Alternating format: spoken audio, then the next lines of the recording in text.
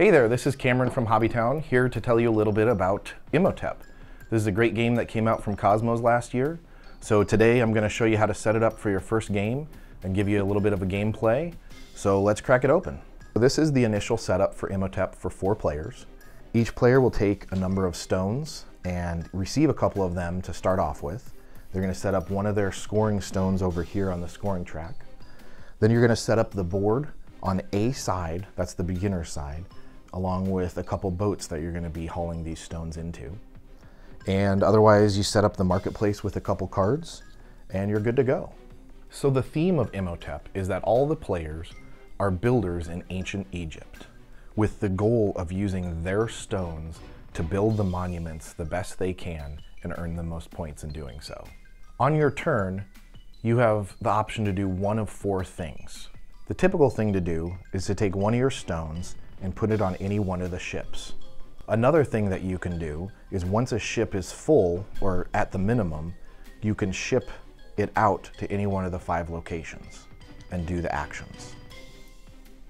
The third thing that you can do is if you've used up all your stones off your rock sled, is to go back to your quarry and pick off 3 new stones that you'll be able to use. And the fourth thing that you can do is if you picked up a blue card, you can use it to break one of the rules.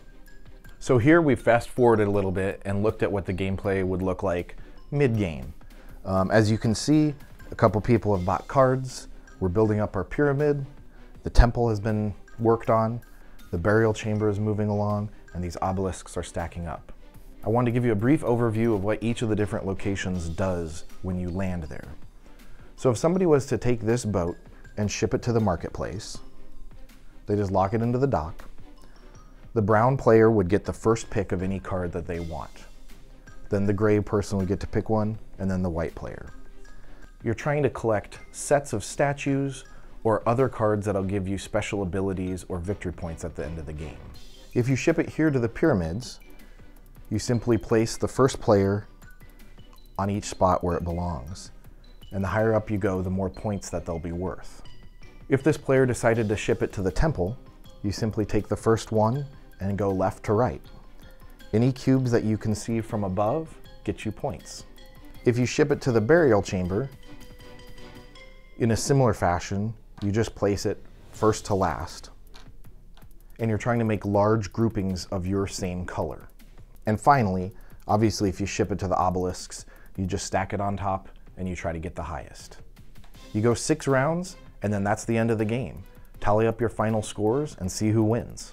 One of the best things about Imhotep is that once you've gotten a good feel for the base game, you can flip any one of these tiles over to the B side to add a little bit of depth to the game. It adds some strategy and makes it a little bit tougher, but it still keeps it at that light, casual 40-minute game.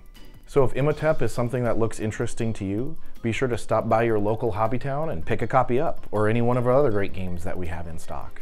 This is Cameron, thanks for watching, we'll see you again next time.